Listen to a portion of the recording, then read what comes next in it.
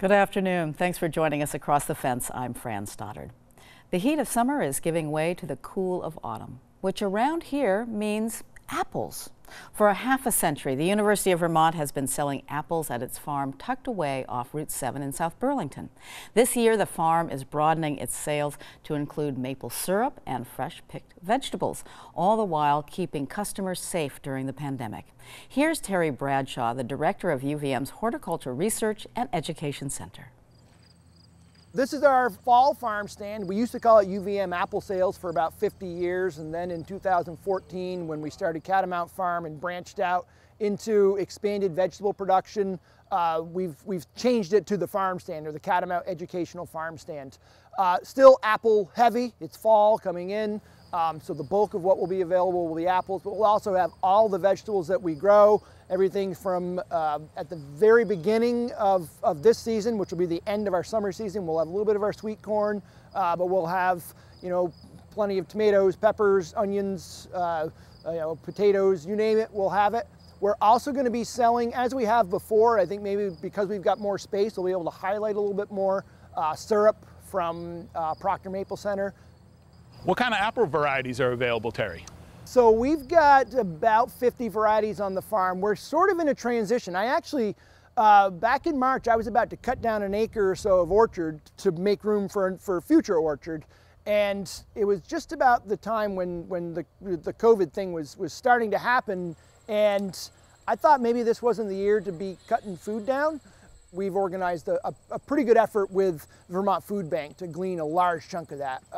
I didn't leave that thinking that extra acre of fruit was going to, put this farm over the top and, send us into fabulous riches. The main thing was keeping food out there. And I was expecting we'd probably be donating a lot of it. So I think a large part of that acre will be going to various, both either the UVM campus food shelf or the Vermont Food Bank. What sort of health and safety protocols are you putting in place? We're following the standards protocols that were set forth by the Agency of Agriculture, the guidelines for farmers markets. We're basically a one vendor farmers market. One-way traffic flow. We will be having some pre-bagged fruit so that people who don't want to go through and pick their own fruit out of the bins are able to just pick up a bag and go. We'll have masks required for everybody on site the whole time we're here. The money for the farm stand has always gone to the operations of Catamount Farm. So we pay for some of our staffing, a portion of our staffing, but really most of it goes to pay to buy irrigation line and fertilizer and fix the tractors and just keep the farm going. It'll be interesting to see what the farm stand looks like this year. Reports are pretty good that farm stands are strong. I think we're gonna have a better farm stand than ever. So we've got more to offer people. We don't tend to do a lot of advertising. We're here, we produce a lot of food, and I want it to go to the community, but we have people who've been coming here for 50 years. So I'd love to keep seeing those folks. I'd like to keep them, coming and enjoying what they get in a new setting. But we've also are making a more concerted effort to market to the student population. We're only 4 miles away. We're not 40, we're not 400, we're pretty close. So I would love to get more students down here and community members. You don't have to be a UVM faculty or staff to come in the farm stand. In fact, most aren't. Neighbors, friends, just people who are interested in seeing what we do here. Good afternoon. You too. This is a really cool place. There's a reason I've stuck around for 25 years here. And so one thing I'd like to do while we're here, because we have a lot more space in the stand, is maybe put up some displays and highlight some of the other work that we do so people can learn about what the Horticulture Center is about. The farm stand at the UVM Catamount Education Farm is open Fridays from 10 to 4 through early November. The farm is located at 65 Green Mountain Drive in South Burlington. For more information, look for them on Facebook at UVM Catamount Farm. The Fairbanks Museum and Planetarium has been informing and delighting visitors for over 130 years. Its collections range from the natural world to curiosities and history. Across the Fence visited the museum a few years ago to learn about this one-of-a-kind Vermont institution. Located in the heart of downtown St. Johnsbury is the Fairbanks Museum and Planetarium. Founded in 1889 to display the eclectic collection of local industrialist Franklin Fairbanks, the museum's focus is natural history. Franklin Fairbanks himself was a collector, and he was an amateur naturalist. He loved exploring and understanding nature, so he collected everything from rocks and minerals to bird specimens to eggs. Fairbanks was the nephew of one of the inventors of the Fairbanks scale, which was produced in St. Johnsbury. He inherited a fortune, as well as an interest in philanthropy. Establishing the museum was one way to share his love of learning and nature. He also did things like he kept meticulous weather records. He recorded temperatures and wind speed and made observations about things like when strawberries were growing in his field. So he was a great observer. Built in the Victorian style that was popular in the late 1800s, the building is listed on the National Historic Register. The collection inside also reflects the Victorian era in which most of it was gathered. The core collections are full habitat dioramas of animals in the wild, so you can see them up close. The taxidermist, William Balch, did an absolutely brilliant job placing those animals in family situations, so you might see what they eat, how they communicate, how they take care of each other, what their nests look like.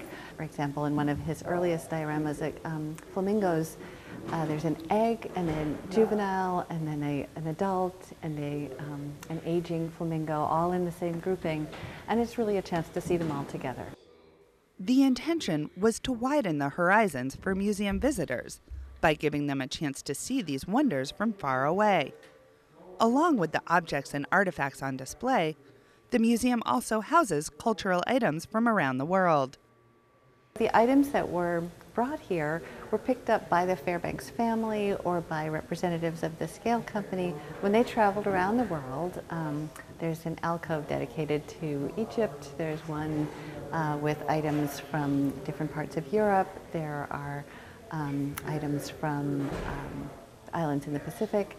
And they're not complete representations of any one part of the world, but they're pieces that were picked up by very specific travel, and they represent what was interesting at the time.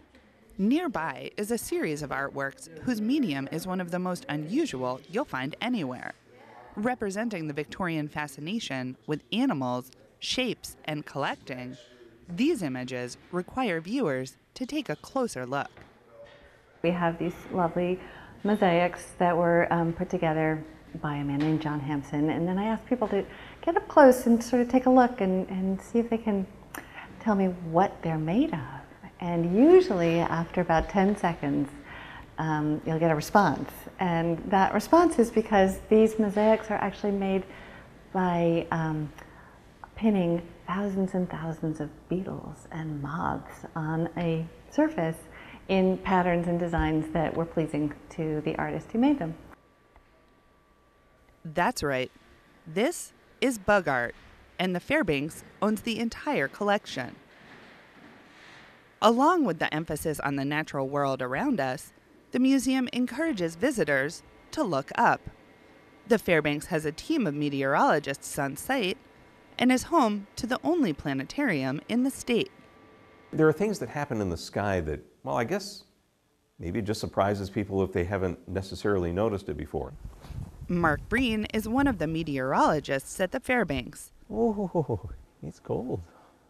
He also serves as a tour guide to the cosmos for the planetarium's visitors. It's such a genuine experience. I mean, you're describing about this particular constellation that you'll see this evening at 7 o'clock, or this is, certain planets are out tonight, or the moon's going to be moving through a certain, constellation or next to a planet. Breen says that keeping track of Vermont's complicated weather is a unique challenge. Sometimes people ask me, is there really such a thing as Vermont weather?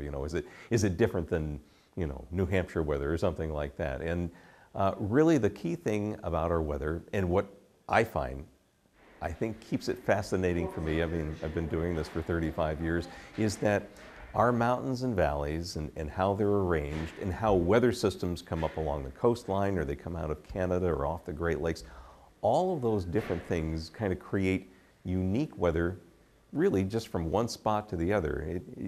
I wouldn't even say from one town to the other, because within the same town, there'll be a situation where it's sunny in one place and it's snowing like crazy in another, or in the summer you'll be a thunderstorm and it only hits one spot and not another.